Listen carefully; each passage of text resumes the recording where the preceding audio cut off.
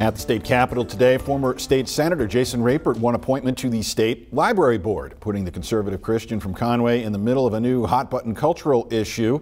The state Senate confirmed the appointment by Governor Huckabee Sanders by a vote of 22 to 10.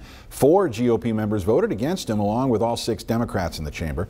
Rapert founded an organization of Christian lawmakers and wrote the law that outlawed abortion in Arkansas. And longtime critics fear what that polarizing history will do to a board that until recently kept a low profile. I just happen to think that his views are very divisive and that we're going to end up having a committee or a commission over the Library Association that will bring discordance. Rapert was sworn in by a judge in Conway today. He said on social media that he plans to work against what he calls a, quote, woke agenda in public libraries. He's one of 7 members on that board. His term will end in 2029.